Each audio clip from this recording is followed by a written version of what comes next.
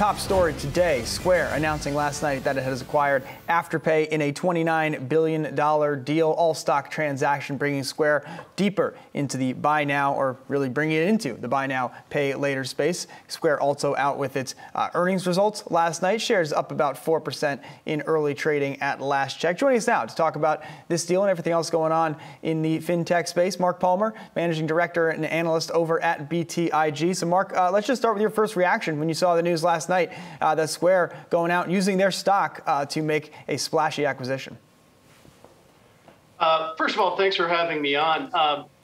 This deal makes a lot of sense for Square, especially insofar as it enabled the company to expand significantly, both in terms of product line and globally, by using its stock as an acquisition currency. Buy now, pay later is an interesting space. It's an online payment method through which consumers can pay for items in installments. It has really taken off during the pandemic. If anything, Square was a bit late to the game in this regard. You've got a lot of established players out there, Klarna, Affirm. You have others such as PayPal, Amex, who have gotten into the space. So Square, this was a bit of a departure from their typical approach, which is to innovate organically, but they really needed to catch up, and this enabled them to do that. Mark, you also cover PayPal, and I see the shares down about 1% here in the early going. What does this acquisition mean to the competitive environment? And if you own PayPal shares, should you be concerned about the moves that Square continues to make? I don't think so. I think that, frankly, PayPal is a behemoth within the fintech space. They have multiple avenues for revenue growth. Buy now, pay later is something that PayPal did build organically, and they've already grown it to a very significant size. If anything, we think that PayPal's growth did put some pressure on Square in that regard. But bigger picture, who is Square thinking about as they're doing this? It's not so much PayPal. It's really others like Stripe, which is a giant in terms of online payment processing.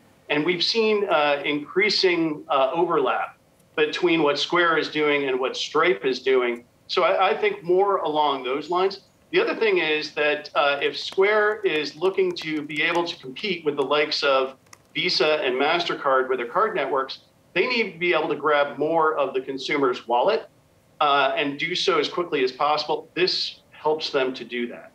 Well, now you have Klarna out there, Mark. Last capital raise for them valued the company at $46 billion. If you're Klarna, do you sell out, and who would be a buyer? Well, I think there's always the question about whether it's better to sell or simply to go the public route and let the market judge that. Frankly, Affirm did go public through a direct listing. Its stock has not been a great performer, and that might help to inform Klarna's view in terms of who they would sell to. Again, who are the big players who are out there in this space? A good example of this is American Express, which is doing this. Even Apple, is involved in this game. So, is it possible that a Klarna, or for that matter, Affirm, which is public but certainly could be taken over, could be part of consolidation? Absolutely. What we do anticipate, certainly, is that we are going to see much more consolidation in the fintech space going forward, and this is just starting. Yeah, Mark, it's interesting you brought up some of those traditional credit card issuers and obviously differences between, the Amex network and Visa and so on and so forth. But I'm curious how you see those traditional players, let's say, that U.S. consumers are more familiar with fitting into this new world where buy now, pay later. I mean, every time I buy something online, it's an option. And as our viewers know, I've used it. Sometimes it's actually not as good a deal as you would think. And just where that fits into kind of the consumer stack these days as online e-commerce, obviously continues to gain share. Well, I think what we have seen is that buy now, pay later tends to appeal to budget-conscious younger consumers who, typically are somewhat risk-averse and prefer debit cards to credit cards, as an example. And buy now, pay later is an alternative to using credit cards.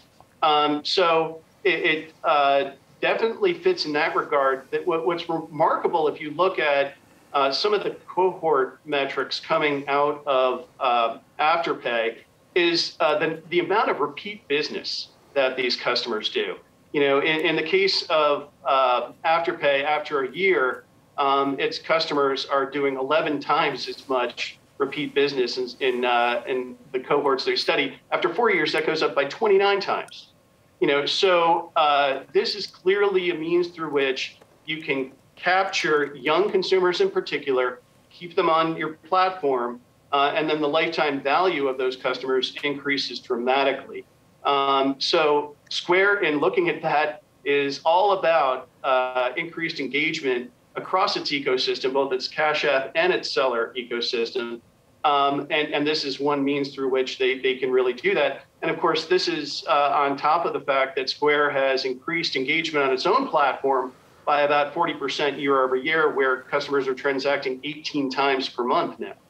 And there we see on the screen Square shares now up almost 8% in early trading. Mark, yesterday we also saw Square come out with its pre-announcement of sorts, 4 days early, of its second quarter earnings. Curious how you saw the second quarter for the company, beating on the bottom line, a little light on the top line. What stood out in those results? Well, I think it's important when you look at the top line to differentiate between the operating business and then the operating business revenues plus Bitcoin. And I think that the numbers, when you include Bitcoin, were a bit down relative to expectations, but the core business revenues were actually higher. And I think that's an important distinction.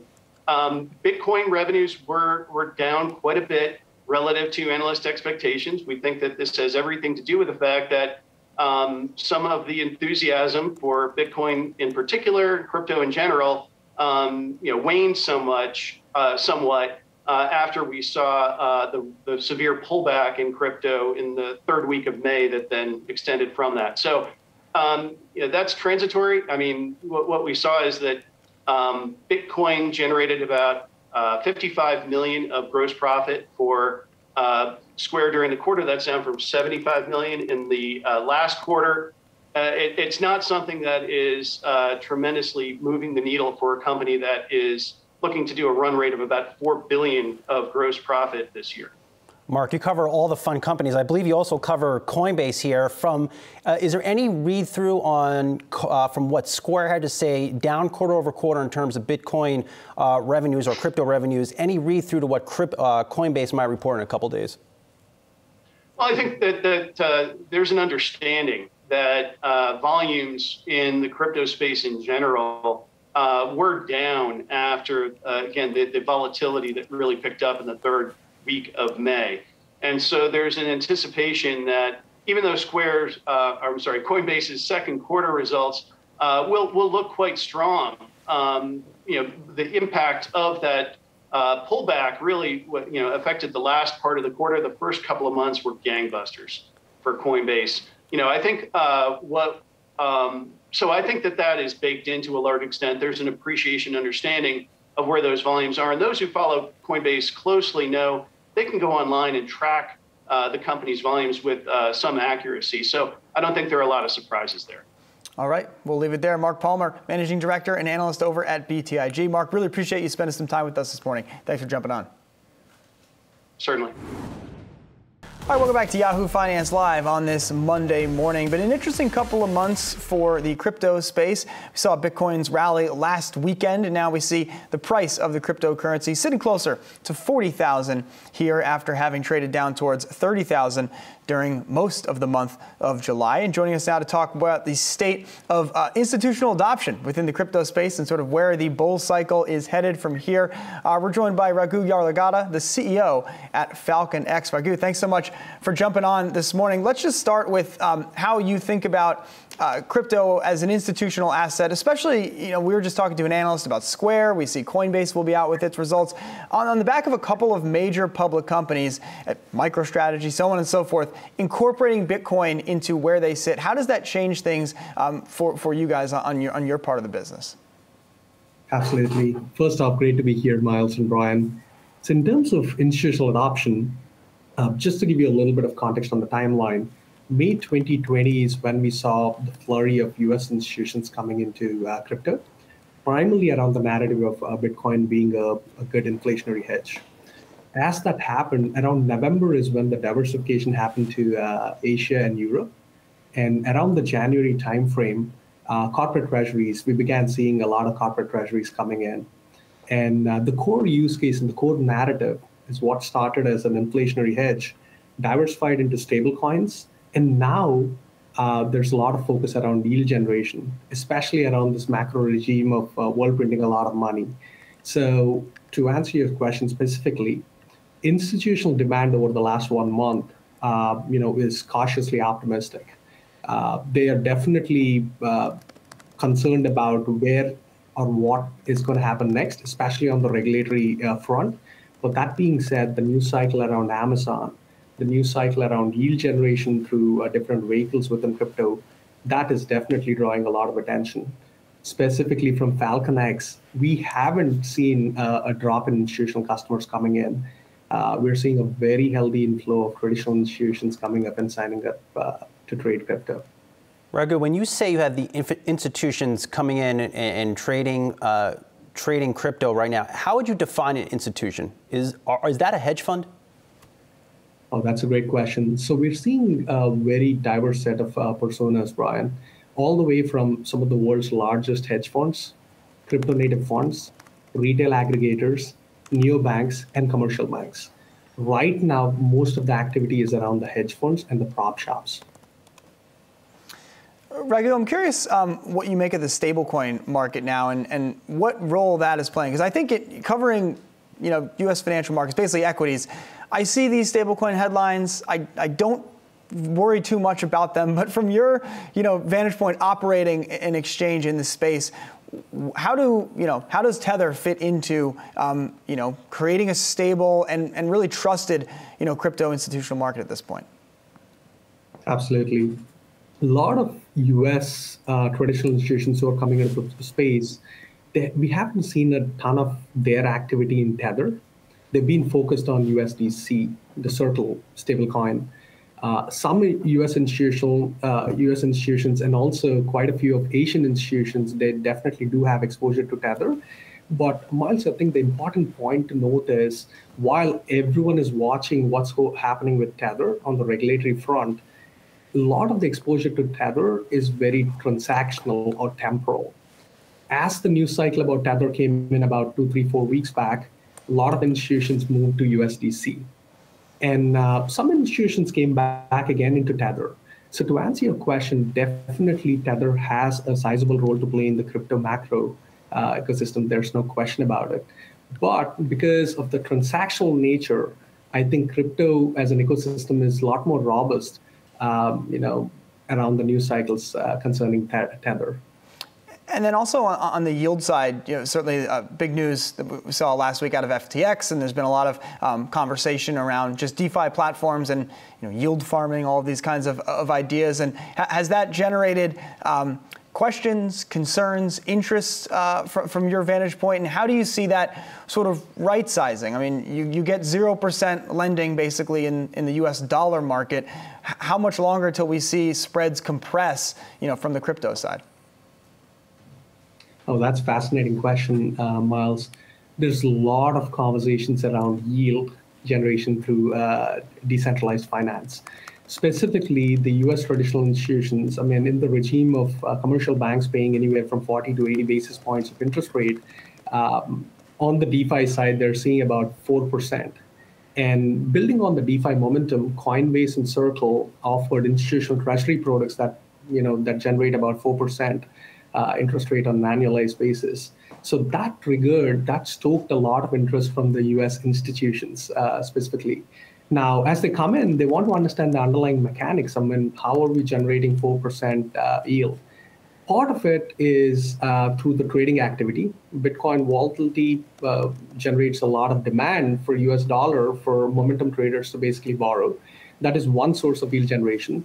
The second source of yield generation, which you're referring to, is around the decentralized finance through protocols like Compound and Aave.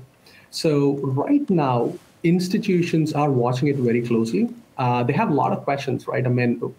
what's the soundness of the protocol, they're getting comfortable. We see a lot of institutions touching Compound through intermediaries like us. And but at the same time, I wouldn't say that they are completely fully on board on the decentralized finance side, because they're waiting for clarity on the regulatory side of things, Myles. And Raghu, I'm interested in your firm. Last thing I saw, or last numbers that I saw, you raised $50 million in March, valued the company at $675 million. Are you back in the market trying to raise more capital? Do you want to IPO sometime this year? Yeah, I mean, there's a lot of demand, coming from both traditional venture capitalists, hedge funds who are looking into the crypto space and the broader tokenization narrative, and also crossover funds, Brian. So there's a lot of inbound, and we're having conversations like any good firm that's growing incredibly fast. But at the same time, no announcement to make at the moment. Stay tuned. We're excited to be talking about that. A masterful way, having conversations. Love that, Raghu. We're all having conversations all the time, of course, right? About all sorts of things. I appreciate the time this morning. Raghu Yarlagadda, CEO of FalconX. Raghu, I'm sure we'll have you back. Thanks for jumping on. QuantumScape says it's making progress with getting its battery technology to market in a bid to supply the surging electric vehicle space. The company continues to target commercial production sometime in 2024. Joining us now for an exclusive interview is QuantumScape founder and CEO Jagdeep Singh. Jagdeep, always good to speak with you here. So we've been following you from the very beginning. Where are you in terms of a timeline in getting your technology to market? Yeah, morning, Mark. So the timeline hasn't changed. We've said, as you pointed out, we want to commercialize in the 24-25 timeframe, and that's still the timeframe that we're targeting. What's encouraging is the results we announced last week is that we seem to be tracking well to that timeline. So if you recall, in December, we showed what we called single-layer cells. Those are the first demonstrations of solid-state batteries with one cathode, one anode, one solid-state separator. And then in February on the earnings call, we reported 4-layer cells, which is kind of stacking these up into bigger cells. And then, of course, last week we announced that we now have 10-layer cells. And of course, that's a big deal because, while the single-layer cells demonstrate that the chemistry works and we can make these solid-state cells and the performance is, better than has ever been reported before, and starts to close the gap with combustion engines, we needed to stack those single layers up into multiple layers to make bigger cells. And that's the results that make us feel like we're going to be able to hit our targets in the 24-25 timeframe to commercialize. Jagdeep, what you and your team do, now 400 employees, it's not as simple as making a sandwich and putting on the grill here. What challenges are you up against in the near term here to reach your commercialization goal? Yeah, so as we stack more of these layers up together, one of the key things you need is just you need to have more material, more separators to work with. So we need to increase our capacity. That's a big part of what we're doing this year. Is we're ordering bigger versions of the tools that we work with so we can get more capacity. Obviously, we need to engineer the stacking itself, and it's not quite as simple as a sandwich, but it's not quite as hard as fundamental new chemistry, which we already addressed, in the December results that we showed. So really, I would say the biggest task going forward is around scale up, and scale up there's two ways to scale it up. There's scaling up the number of layers in a cell. That we've shown, very encouraging progress on. And there's also scaling up in terms of the capacity and throughput of the manufacturing facilities. And there you might recall, we announced that we're doing this pre-pilot line facility that should be able to produce, hundreds of thousands of cells in the 2023 timeframe, which gives us enough cells to put into real test cars. And that's when I think you'll see actual cars with these batteries in them. Now, Jagdeep, your timeline here gives you guys a little bit more leeway to work through some of the supply issues that, of course, we've all heard about across the economy. But I'm curious if you have had any challenges getting materials you need, whether it is on the raw material side, whether it's on some of the more technical input side, and if that has at all hampered your development, or if you're wary of, you look out 12, 18 months, where that you could run into some of those bottlenecks. Yeah, I mean, some of the tool suppliers that we use, these are large industrial tools used in many different industries, from ceramics to the battery industry. They have experienced some delays based on their own supply chain. So obviously things like the worldwide semiconductor shortage is hitting some of these players. Luckily, the overall impact has not been too dramatic for us. We've been we've been placing our orders 9, 12 months in advance of when the tools are scheduled to come in. So there's enough working margin there. But it's something that we obviously track very closely. We have a great team of people that works with those suppliers. Recall that Volkswagen is our biggest partner, and they obviously have a lot of buying power, and so they've been actually very helpful in helping us work with some of these suppliers. So overall, there has been small impacts on various tools, but in the larger picture, we feel like we're going to be able to get to the targets that we're shooting for. Jagdeep, I believe you're poised to deliver prototype samples to auto OEMs in 2022. Who will be getting those samples, and what exactly are they getting? So you deliver a battery to some of these OEMs, they test it out. What's the range on those batteries? Yeah, so by prototype samples, what we mean is samples that are in the commercial form factor. So we already are making cells that are in the commercial area, so commercially relevant area, I should say. So it's close to what we think we'll actually be shipping to customers. But what we need to do is have the number of layers also be consistent with what we will ship commercially. So we've said that customers are going to be getting on the order of a few dozen layers of these single layer cells stacked up sometime next year. That's still our target.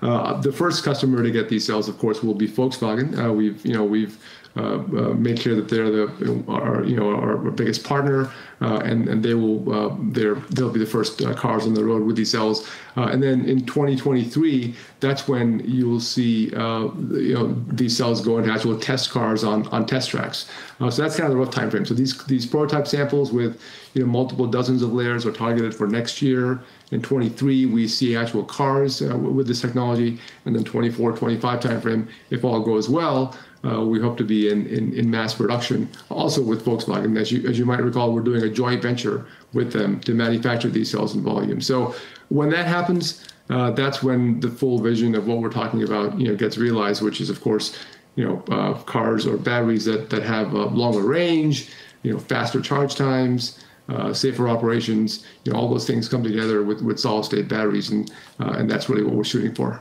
Is your guidance still to hit $6.4 billion in sales by 2028? And if so, what is in that assumption? Is that just business related to Volkswagen?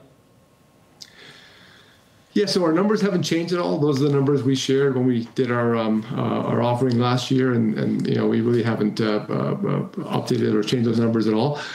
Basically, the first volume customer is going to be Volkswagen. Volkswagen has a lot of different brands, as you know, from Porsche to Audi to the VW brand itself. So a number of iconic brands. Once they ship cars, we are free to ship with other players as well. The numbers you referred to are a mix of both the VW facility as well as additional factories that we turn up beyond that first factory. So the VW factory is what we expect will be in production in the 24-25 timeframe, but post that timeframe, 26, 27 or later, we expect to have additional factories that will serve additional customers as well, and that's what creates the really big opportunity here. And lastly, do you need to raise capital to ultimately push to develop that manufacturing footprint? Well, we've said that the cash we have in the bank, which is currently around $1.5 billion, is sufficient to get us into production. And in fact, it'll also contribute some capital to our subsequent QS1 expansion plans. So we feel pretty good about our cash balance right now. It's really we don't need additional capital to get into production, and so we're focused really on execution. Getting these layers done, getting the factories built, and demonstrating that this technology actually can be commercialized and make an impact on the EV market. All right, we'll leave it there. QuantumScape founder and CEO Jagdeep Singh, always good to see you. Stay safe. We'll talk to you soon. Pleasure, Brian. Thank you. Pet care platform Rover is no longer just an app. The company is making its market debut today on the NASDAQ after merging with a SPAC, the ticker symbol ROVR. Joining us now to discuss Rover is CEO Aaron Easterly. Aaron, good to see you here. Congrats on the debut here. I want to jump right into guidance here. We've seen the economy roar back. A lot more people are taking vacations. Are you still tracking to your 2021 guidance here of 3.9 million bookings and about 97 million in sales? We originally put together a projection as part of the SPAC process and the S4. We actually upped our guidance above and beyond that projection for 2021 because of the strength that we were seeing in the year. So we're really excited about the progress today. Have you been able to find workers to support that better than expected growth? Yes, we're activating and bringing on service providers. Some of our service providers that were active during the pandemic have come back. But Rover's unique. People can have a dog in their home and go about the rest of their life. They can be a stay-at-home parent. They can be a software engineer. So doing Rover doesn't necessarily preclude you from doing other work that generates income as well, which is unique and different than a lot of companies. And Aaron, I'm curious how much the pet boom during the pandemic has reshaped the way that you guys are thinking about the business. Obviously, those initial projections we're looking for, let's say, a return to work in 22, and then obviously that's going to create increased demand. But I mean, are you guys seeing folks who are working at home still hiring a Rover walker? And how does just the boom in the number of pets out there change the way you think about some of your opportunities? The first is the opportunity is just bigger. The annual growth rate in pet adoptions roughly quadrupled during the pandemic. So there are a lot of new pet parents that are going to be trying to find care solutions for the first time. We also gained market share during the pandemic, which gives us an opportunity to be aggressive, which is why we wanted to raise the capital. With regards to the services, we've seen some interesting stuff in the data. We set a record earlier this year for daycare, which was weird for us given the lack of return to work that was taking place in April or March or May. And so we actually are seeing examples where pet parents don't want to be away from their pets for 8 hours without a human being checking in on them. So we think overall the pandemic has made us even closer to our furry friends. Now, Aaron, you guys talked about an area that you are testing, which is grooming. My parents, recent pet parents, cannot find a groomer inside of basically 6 weeks here in the tri-state area. Have you started to expand that, and how are you thinking about building that specific network? Because that's certainly been a choke point, let's say, within the pet supply space. So true. So our mission as Rover is we want to make it possible for everyone to experience the unconditional love of a pet in their life. And one of the biggest reasons that people don't is actually concern over the logistics of care. What happens when I travel out of town? What happens when I go into work? I live in an apartment. I don't have a yard. Taking your dog to a groomer is not easy. Oftentimes they operate weekdays, 9:30 to 4:30. So we want to make that easier. And we have actually started our broader rollout across the U.S., not quite nationwide yet, but we're excited about that. And we think there's an opportunity to make the grooming experience a little bit more modern and a little bit more convenient for today's pet parent. What you're seeing on the screen is a lot of the good boys and girls of the Yahoo Finance team, a lot of puppy and kitty owners here on the team. Aaron, I do want to ask you, there has been some reports of Rover and your competitor WAG having some difficulty caring for pets and people being tepid or scared to leave pets in your possession. How do you address those concerns? Ultimately, word of mouth and our reputations are our greatest asset. But as an animal lover, like we all are at Rover, there is anxiety accompanied with leaving your child with someone new. We actually recommend that people do meet and greets. We are not like Uber. We're not like DoorDash. You don't push a button, someone gets assigned. People actually choose who they want to use to care for their pet. And about 90% of the time for first-time customers, they actually go meet with them in advance. Making sure it's a choice you feel comfortable with is one of the best things you can do. But over time, we see that the percentage of people that have great experiences, over 95% of our stays are reviewed 5 stars. And word of mouth is actually our biggest source of customer acquisition. So the reputational dynamic becomes easier over time as most people have phenomenal experiences with Rover. But if you're a pet parent and you have anxiety about your pet being away from you, you're not alone. We get it, and I do too. How do you screen? If I were to come and work for you, how would you screen me and do background check in me? Yeah, so when you sign up to be a sitter or service provider on Rover, whether it's a dog walker or a boarding provider or daycare provider, you create a profile that includes photos, where you live. You can submit references, testimonials from people whose pets you've cared for before. You then go through a background check as well. The background check is intended to screen people with a criminal history that would be inappropriate for Rover. After that, you then go through a technology review where our technology looks at the traits of the profile and determines whether or not we think that person's likely to be successful. And then after that, you go through a human review. And only after all that do you get put on the site or the app. When we constantly review based on feedback from customers, whether they're meets and greets or actual stays, to determine the appropriateness of people remaining on the platform. Trust and safety is job one for us. Aaron, how many pets do you own? I own one incredibly high-energy Pomsky. So she looks like a little itty-bitty husky, but with the tenacity of a big one. Well said. Definitely well said. I'll leave it there. Rover CEO Aaron Easley, good luck on your public company journey. We'll talk to you soon. Well, thank you very much. Thanks for having me on. Welcome back to Yahoo Finance Live. As we've been discussing, progress being made on that infrastructure bill, a plan between Democrats and Republicans to get it across the finish line.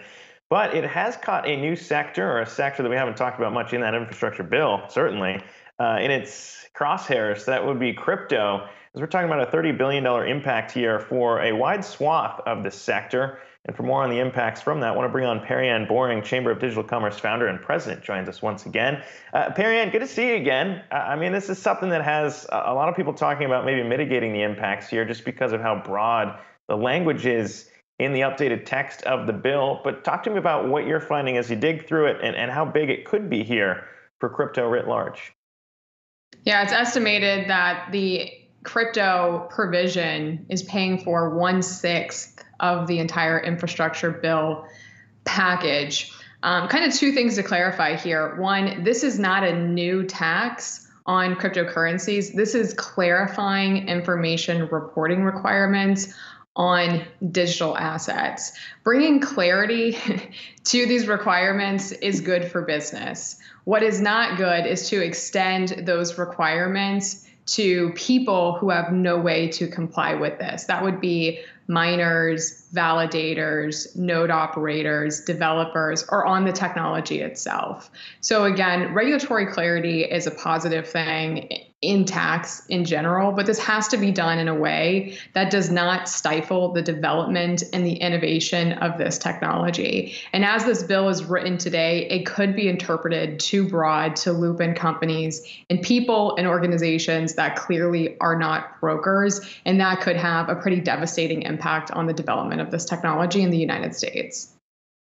What do you mean specifically by that? I mean, is it that the provisions right now is way too broad, that it needs to be a little more specific, or that it needs to target the right part of, if we're talking sort of the crypto ecosystem overall, when you talk about it stifling sort of the economic growth there in this space, what's your biggest concern? Yeah, our biggest concern is the definition of what a broker is. Brokers have information reporting requirements. So again, it is appropriate for digital currency trading platforms or traditional brokers who are dealing in digital assets to have information reporting requirements. It is not appropriate to extend those beyond those entities. We have been working on multiple iterations of the language of this bill. The earliest versions that we worked on were incredibly expansive. Those have been narrowed down, but they're still not explicitly clear on node operators, miners, developers, validators, and other technical parts of the ecosystem that could not comply. So again, if you have reporting requirements on individuals or on parts of the technology, if they can't comply, it's going to shove that that activity overseas. And that could have pretty huge impacts on our economy and even potentially our national security. Not only that, but also it would kind of, if you're kind of suggesting that this is going to be able to bring in close to $30 billion, and it's not possible, you're not going to see the pay for on the other end too. So that's not going to be a win either. So that's probably important to consider here. But when you think about where this came from, I mean, there are some people in the crypto community. I know you've been active in pushing for maybe, tightening the language around brokers here. But there are some that are just talking about, where this came from, potentially maybe out of nowhere, in getting included in the infrastructure bill this time around. What would you say to maybe the push there over the last few years to help Congress understand crypto and what needs to happen when we're talking about regulations that would be a win-win? Yeah, this did not come out of nowhere. The IRS commissioner testified in front of the Senate Finance Committee back in April, saying that IRS needs statutory authority to issue guidance on information reporting. Senator Portman also commented in that hearing, saying that he is working on legislation on exactly that. The process of including that as a pay-for in the infrastructure process is not ideal, and I think it's somewhat inappropriate. I do believe the cryptocurrency space is one of the most promising and fastest growing areas in our economy, and it really deserves a sophisticated and a dedicated and a thoughtful public policy process. Because it was tied into the infrastructure bill, it is being rushed through a very intense legislative process, and it has not given Congress the appropriate time that is needed to take into account all of the attributes of this technology and how information reporting should and should not apply to the digital asset ecosystem. So the process is certainly not ideal. There's a lot of people who have been working all throughout the weekend, including us at the chamber and late into the night, just refining these definitions as much as we can. The process is not over. We have made significant amount of progress, but there is still more work to do. What's your estimation on how much this tax can generate in terms of revenue? If we're talking roughly, $28 billion is what the Senate is looking at. I mean, is that a realistic number? I really wish we knew. We don't know. They have not released any information about where they came up with that in the scoring. That's an outstanding question everybody has. And the Senate should share that information with everybody so we can analyze that and better understand if that's accurate or not. We just don't know. And there's a lot of other things about this bill we just don't know because it is not clarified in the text. And lastly, Perianne, I mean, we've been talking a lot about kind of, centralized, if we want to use the word broker since it's a catch-all, centralized entities here who are now, working in the space, trying to do everything they can to be up to board. And then you got people increasingly leading into DeFi and protocols that don't really have to deal with any of this because they aren't centrally run. I wonder how, the more we see regulations and taxes piled on here, what that does to maybe the push eventually into some of these decentralized ways of interacting with crypto now. Yeah, again, I don't really think there's anybody pushing back on your traditional brokers having information reporting requirements. I think everybody in the industry generally agrees that they apply to brokers. If there is not an intermediary who is effectuating transactions on behalf of a customer, that is going to be an incredibly difficult thing to enforce, and also for entities like decentralized exchanges or peer-to-peer marketplaces to comply. The one last point that I really want to make about this bill is that there is kind of this thought that the industry is just out of compliance and that Americans who are using cryptocurrencies aren't paying their taxes. I just want to state for the record that that is a very disingenuous posture for anybody to take, because there has been multiple companies who have asked for clarification of reporting and record-keeping requirements for taxes and digital assets for years. Again, the problem is that this is being rushed through a legislative process, and there's many important things that really need to be thought out and much more carefully considered, and this process is really jeopardizing that. Welcome back to Yahoo Finance Live. As we are kind of continuing to update here, change in the CDC policy to require masks, even for vaccinated Americans in some parts of the country here, when we talk about breakthrough transmissions and increasing worries around the Delta variant and what that means. for all of us as we continue to weather the storm. And for more on that, I want to bring on a doctor who's been working on the front lines of all this for his take on where we sit. Dr. Michael Sagg, University of Alabama at Birmingham, Associate Dean for Global Health, joins us once again. And Dr. Sagg, good to be chatting with you here today. Thanks for taking the time. I mean, when we talk about that change in policy, a lot of it does come from the risk of breakthrough transmission here for even vaccinated Americans. And what are you seeing when it comes to maybe how much more concerned you are as a doctor battling now that Delta variant?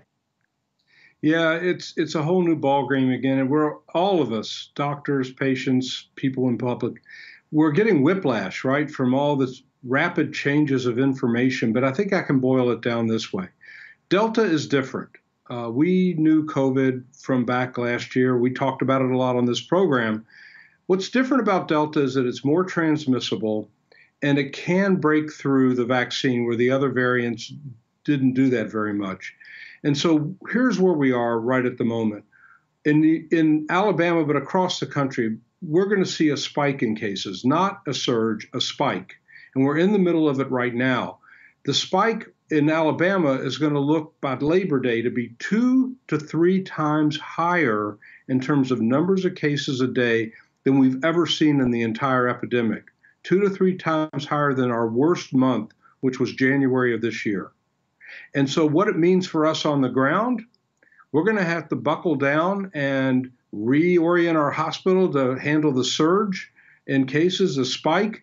The difference this go around, Zack, is that the patients coming into the hospital are almost exclusively unvaccinated people. The people who are dying, 99.2%, unvaccinated people. And for me as a physician, this is a national tragedy. These deaths are largely preventable. And from a public health perspective, that's kind of inexcusable that we can be in this country and be experiencing this kind of problem.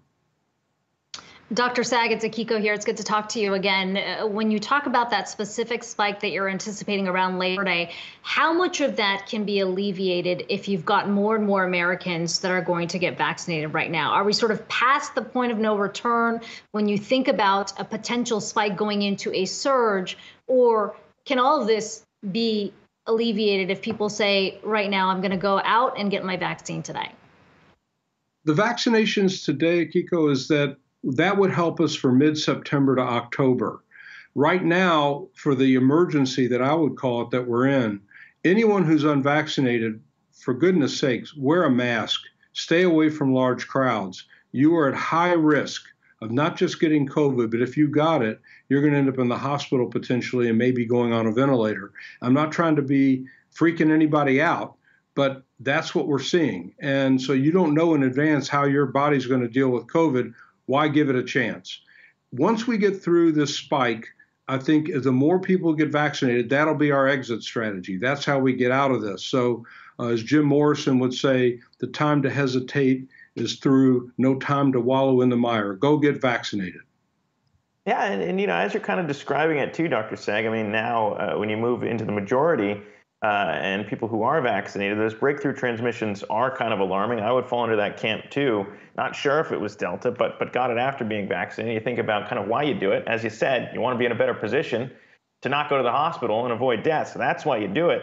But when you talk about kind of what you're seeing there now, we already have Germany, according to reports out there, talking about boosters for their susceptible populations. I mean, when you look at the booster discussion now to those who have been vaccinated, what do you think about that? If breakthrough transmission is possible, what are you kind of advising? Well, we don't know if a booster vaccine will prevent the breakthroughs. It could. But right now, I'm most concerned, I have to triage to the people who are unvaccinated, because at least for the vaccinated people, you may get sick. Just like when you had a flu vaccine, you might have gotten the flu, but you typically didn't go in the hospital after being vaccinated. That's kind of where we are with COVID. So job one for all of us is to get everybody vaccinated right now, even though it might not be beneficial in the immediate next 3 to 4 weeks. It'll be hugely important for October to get us out of this. And in the meantime, the booster, yeah, we're going to have a booster. The question is, what is it going to be?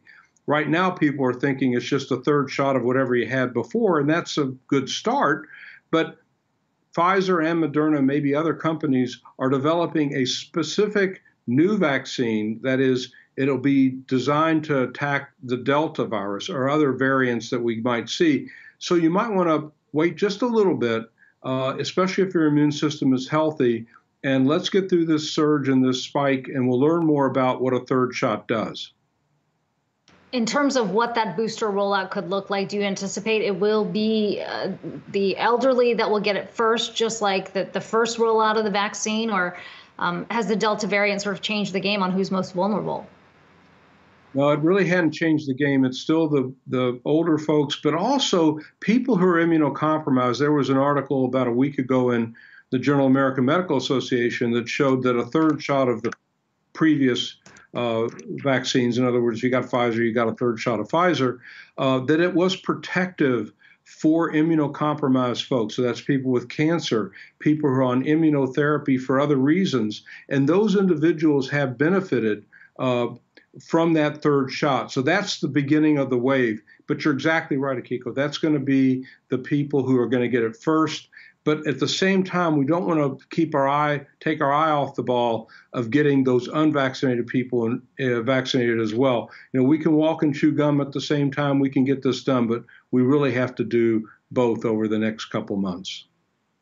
Yeah, Dr. Saga, I mean, I appreciate the simplicity kind of having you on and kind of just boiling it all down, because it does come down to really how well we do on the vaccine front. And of course, we've known that for a while. But when it comes to now, right, where we're at, you know, you look at scenes like Lollapalooza, it's weird because you think about the backlash of some of these things, but they were potentially doing it the right way, looking into vaccine passports or testing negative. I mean, as we try and move past this, if you are vaccinated, the people who have done everything right, who have followed all the orders along the way to get to this point now, I mean, how do you look at the right way to do it? And hosting opening back up, is there still a need maybe for vaccine passports and requiring people to maybe avoid large gatherings still?